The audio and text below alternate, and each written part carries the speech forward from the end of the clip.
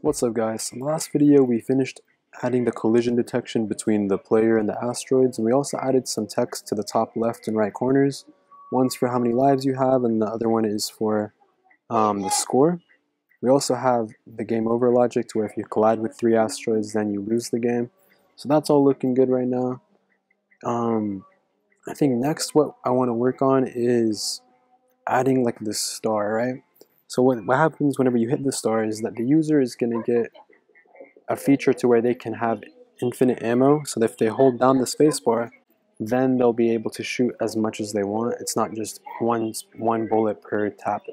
They'll hold it and the bullets will just keep flying out, right? So to start that off, we're going to go up to the very top.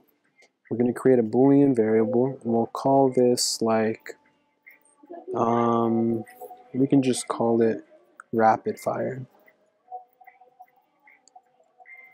And we'll set that equal to false by default.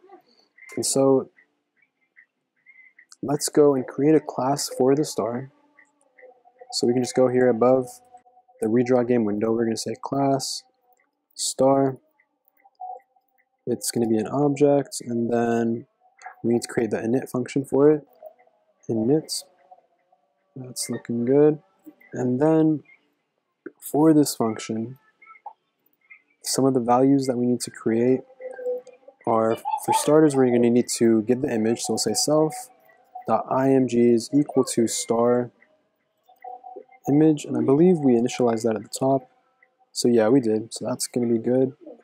And then next we need to get the width and the height of the star. So we'll say self.w equals self.image.getWidth, and then self.height is equal to self.image.getHeight. Perfect. And so with the star, we want it to come in from a random point. We don't want it to come in from the same place every single time. And so to do that, we are going to, so we need it, it's going to come in the same way the asteroids come in, where it can come in from anywhere. And so I think we can just scroll up. So I hopefully you guys remember this really long, annoying line we had, but I think it'll work just as well. So we can just copy it instead of retyping it all out and pasting it there. So make sure you have this, because that's what we need. And then next, what we're going to need to have is the x and the y. So we'll say self.x, comma self.y is equal to self.randPoint. And so like the 0 index of the random point goes to the x, and the first index, which is kind of like the second index, right? Because they start off with 0, goes to the y. And basically we have to figure out what direction the star needs to move depending on where it's coming from. So this is much like the same logic that we had with the asteroids. So we can copy these if statements. Yeah, we can just copy we can copy all of it, to be honest, and paste it there because it's all the same logic. And I guess instead of giving it a random speed, we can just set it to like ×2. So it's not too fast or too slow. And yeah, next we have to create the draw function. So we'll say def draw, pass in window, and in here all we're going to do is say win.blit self.image, and then pass in a point, self.x, comma self.y. So that looks good. Now we're going to go here, and for the star, so the star is going to come in and leave the screen randomly, and it's going to disappear if it gets shot. So instead of, like, since the user can actually see multiple stars, they won't be at the same time, but like in the beginning of the game, one come up, maybe like 20 seconds later, another one will. So we're not going to just say star, we're going to create a list of stars. And we're going to say stars equals an empty list. And I think the best method for adding the star to the game is going to be if not game over. So much like the way that we add the asteroids, we're going to say, have another if statement, and it's going to say if count %, and then I think, let's go with like a number, like every 1,000. So every time the count increases by 1,000, it'll give us a new star. And so if that equals 0, then stars dot append a new star. Good, good, good. And then we go to the redraw game window. So under these for loops, we'll say for s in stars. And we will say s.draw and pass in window. Fantastic. And now we have to check to see if the bullet ever hits the star, right? In this for loop, where we're going through all of the bullets, well, since it's in the asteroid for loop, we can't use it. So we're going to go right here above where we check the lives, and we'll say for s in stars, we're going to do two things. We're going to check to see if any of the bullets hit it, and we're also going to check to see if the stars has gotten off the screen, right? So we'll say if s, let's add a couple spaces there. All right, so if s.x is less than 100, or not 100, less than a negative 100, or s.x is greater than the screen width plus 100, or s.y is greater than the screen height plus 100, or s.y is less than negative 100 minus s.h. And here we should also do minus s.h. Or s.width, my bad. So if any of those are true, then that means the star has gotten off the screen and we are going to get rid of it. So then we'll say stars.pop, stars.index of s, and then we're also going to break out of the loop. But now in the case that a star is on the screen, then we're going to loop through the player bullets. So for b in player bullets, we are going to check to see if the bullet collides with the star. So if b dot, so we can actually just go up here and see, so if b dot x, yeah, so we can copy these two if statements, paste it there, and this is going to be a little tedious, but we just have to switch all these a's with s's. So it's going to be a little bit of typing, but it's a little bit easier than just kind of typing it all from scratch. So everywhere you see an A, make sure it says S, and it'll work.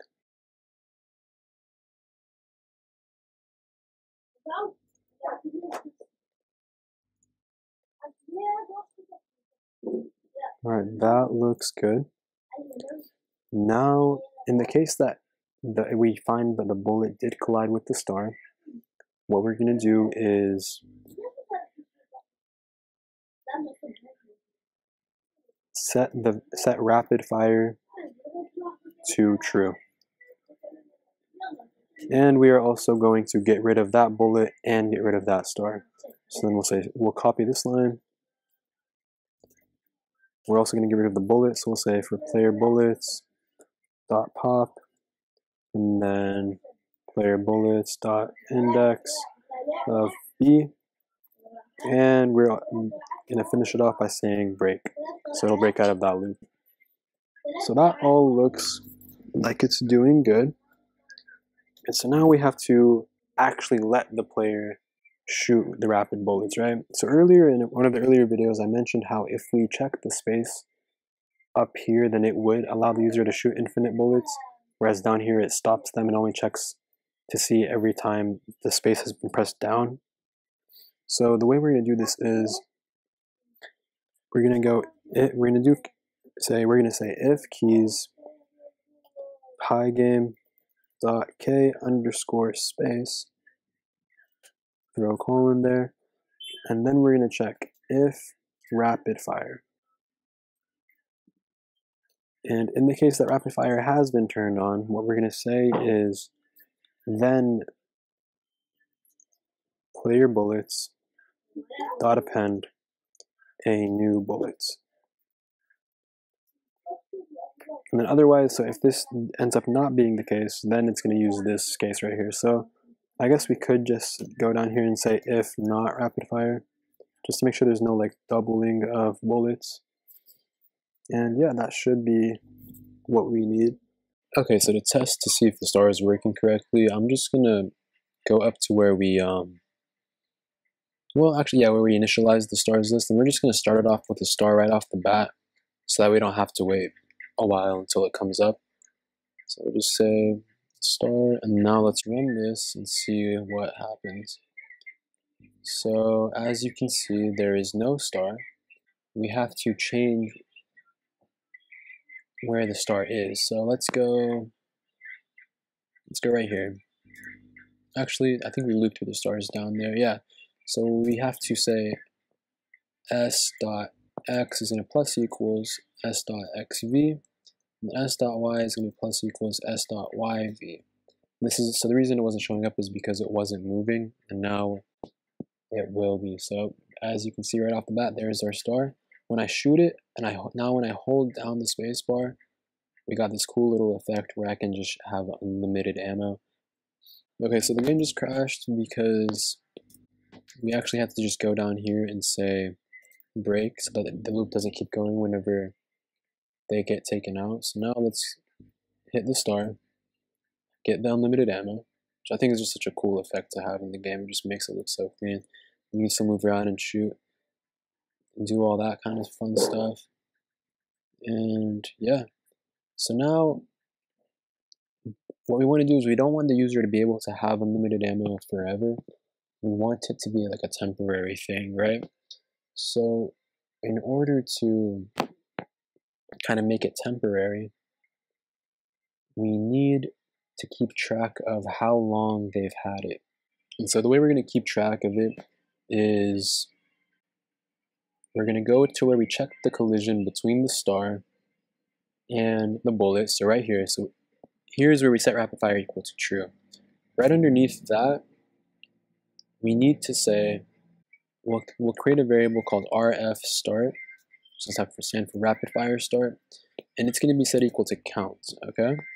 So by default, we're going to set rapid fire start equal to like -1, so rf start equals -1, and then the change that we're going to make is,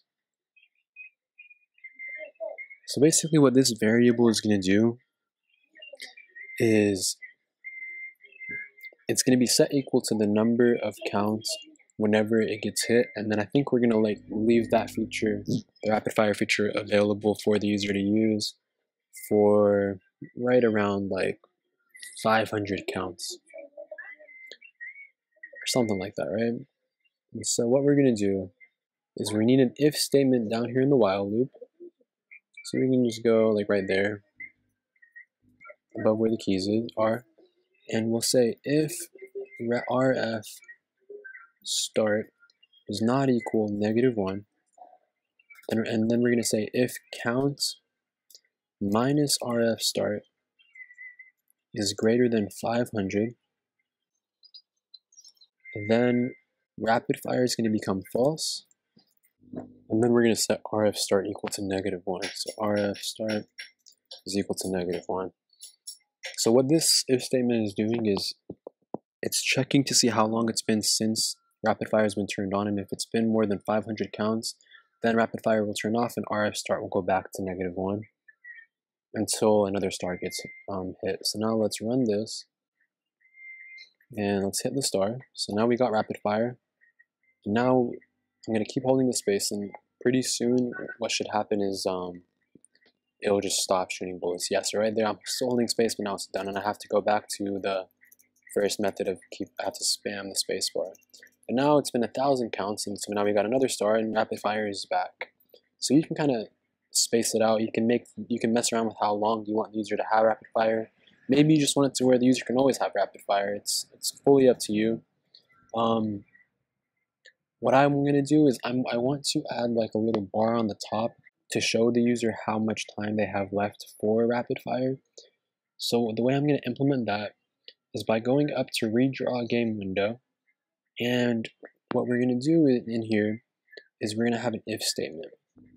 And this if statement is basically going to say if rapid fire, then we're going to say pygame.draw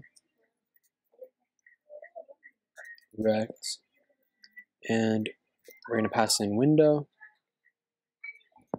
We're going to pass in a color of black. So we're going to have two rectangles. The first one's going to be black. So 0, 0, 0. And then this, as far as the values for this, so we need it to be like screen width divided by 2 minus 1. Add a list. Yeah, and so that's going to be the first x. The second value you have to add is the y. We'll make that like 20 pixels down. It's like 19 pixels down.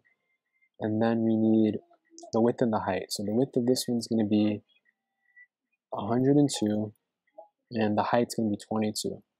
I know these numbers are a little weird. I actually am just using the values I did in my original game when I ran through how to make this. And I mean, those numbers seem to work well the first time, so if it's not broken, don't fix it, right? Pygame.draw.rect. So now we're going to create another one. This one is going to be white, so they're going to overlap each other. And so the first line that we drew is the black background. This one's going to be a bar that's constantly going to be changing size. And you will see how that works very soon. So the color of this is going to be white, 255, 255, 255. Now we're going to pass in the list. And in here, we're going to say the width, or no, the x is going to be screen width. Now that I think about it, this should be 349. Yeah, 349.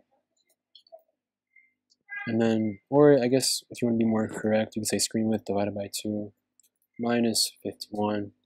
So then here it would be screen width divided by 2 minus 50. The height, we'll just drop it down to 20, that's for that y. And then for the width, it's going to be 100 minus 100 times, parentheses, count minus rf start divided by 500. And then the height of it's going to be 20. I know this looks confusing, but basically what we're doing is we're figuring out how much time is between the count that the game is currently in and the count that rapid fire got turned on. And the longer, so like to start off, the bar is going to basically be full, and then as more time goes by, it'll become slower until rapid fire is off and it'll be at 0. So I can't really explain it very well. Basically, now we've got rapid fire, and you can see we have a bar on top that is slowly getting smaller, and then once it is fully gone, rapid fire will also be gone. So it just shows the user how much time they have left for rapid fire. And then while we don't have it, there's nothing, and then while we get it again, it comes back, we still get the bar. Just basically telling the user how much time they have left. It's just makes it a little bit cleaner. And so now we've got the stars implemented, and I think that'll wrap it up for this video. I think in the next video, what I'm going to do is I want to add the alien that I mentioned earlier. So alien's just going to be like another enemy that the user has to avoid. And yeah, I hope you guys enjoyed this video. Leave a like if you liked the content, subscribe for more videos to stay posted. Comment down below if you have any issues, or just DM me on Instagram. My Instagram link is going to be down in the description below. And yeah, peace.